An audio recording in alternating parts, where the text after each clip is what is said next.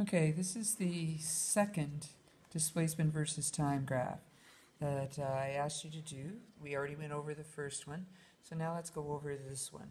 So it's east-west motion, and it's the first question says, during what time interval was the car going east?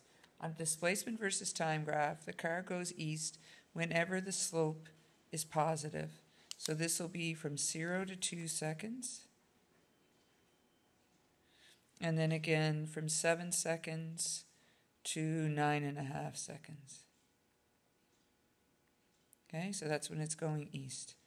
During what time interval was the car stopped? The car stopped whenever the line is horizontal. So from 2 seconds to 4 seconds.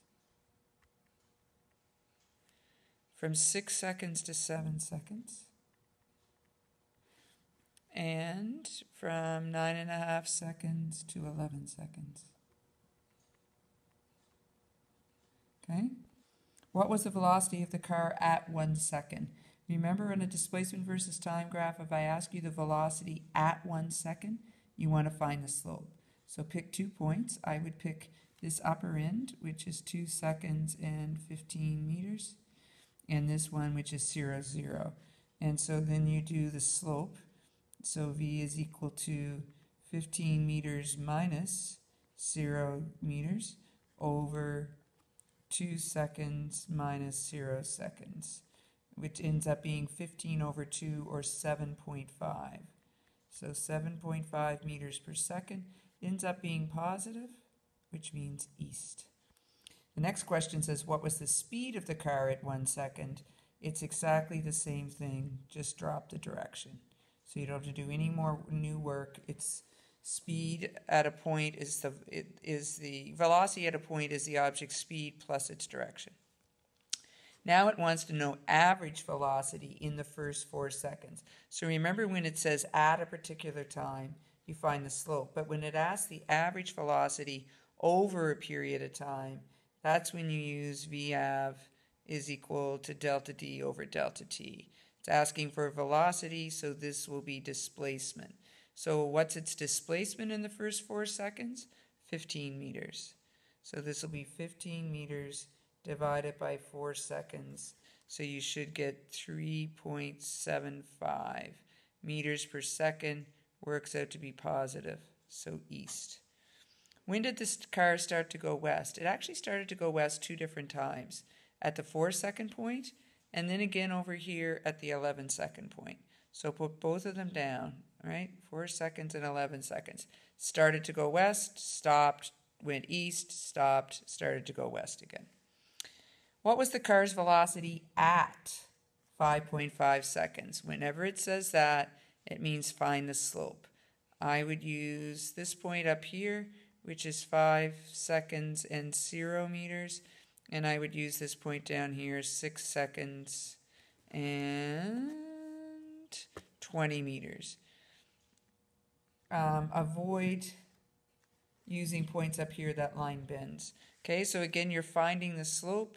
So V is going to be equal to, oops, that's minus 20. So negative 20 meters minus 0 over 6 seconds minus 5 seconds. On the top is negative 20, on the bottom is 1, so negative 20 meters per second, or 20 meters per second west. That's what the negative means. What is the speed of the car at 5.5 seconds? Just 20 meters per second. Drop the west, drop the negative, it's just looking for the speed. What was the car's displacement at 6 seconds? So at 6 seconds, you go down, hit the line, come across, negative 20. So the answer is 20 meters, and it's negative, so west.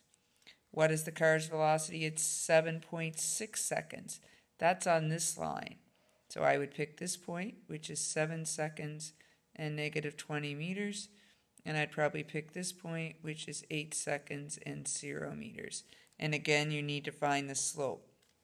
So I would probably go 0 meters minus 20, minus a minus 20 meters over, started with 0, so start with 8 seconds minus 7 seconds.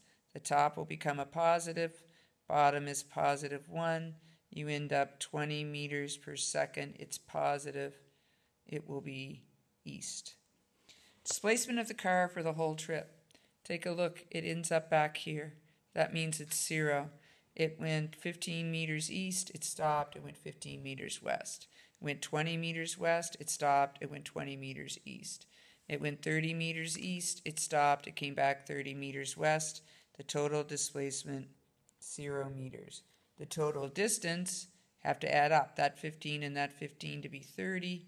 This 20 is 50. This 20 is 70. This 30 is 100. And this 30 is 130. So the total distance traveled 130 meters. Average velocity for the trip. Remember, average velocity is displacement over time. And you just found the displacement a minute ago to be 0. So the velocity should also be 0. Average speed for the whole trip. Average speed is distance over time. You just found the distance a few minutes ago, 130 meters. And the whole trip was 14 seconds. So 130 meters divided by 14 seconds is going to be 9.286. 9.286 meters per second. It's speed, so you do not need a direction. Okay, so that's displacement versus time graphs. So to get the displacement, you read it off the side. To get the distance, you add up the different segments. If you're looking for speed or velocity at a time, then you're going to do the slope. If you're looking for average speed or average velocity over a period of time, you're going to do VAV. If you're looking for where it's traveling east, it will always be the positive slope, and when it's traveling west, will always be the negative slope. Okay, so hopefully these are starting to get clearer. I am now going to turn the page over. It's a velocity versus time graph. And so if you didn't do this, stop the video and try it.